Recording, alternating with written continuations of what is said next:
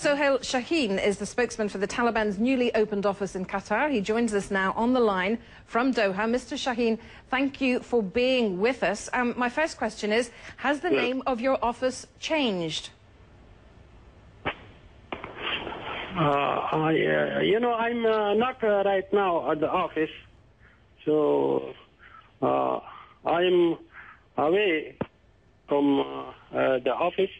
So it is an office for the peace process, of course. For the peace process, it is not for any military purpose. It is only for peace, to take forward the peace and seek a political and peaceful solution for the Afghan issue.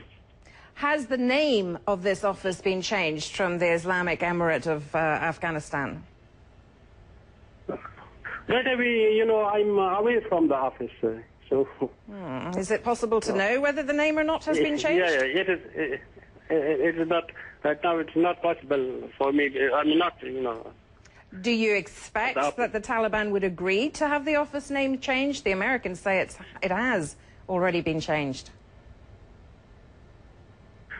As I said, I'm away from the office, but I think this name endorses a secondary thing, and the main thing is thinking about peace and stability in Afghanistan, and seeking for the Afghan people to have their legitimate rights through peaceful means, and also pulling out or putting an end to the foreign troops'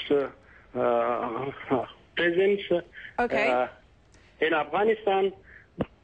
Thing which brings to peace and which is the demand of the people of Afghanistan. All right, and does that include talking to the government of President Karzai? Yeah. Sorry? Does that include talking to the government of President Karzai? Any Afghan who comes to our office, the door of our office is open for Afghans. We consider our office a home for all Afghans.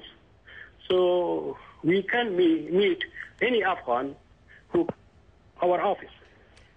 Well, the Afghan government, Mr. Karzai, says that any talks with the Taliban involving the United States as well must be led by the Afghan government. So how do you see the way forward from here?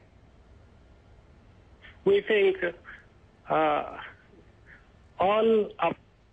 all groups of Afghanistan have rights to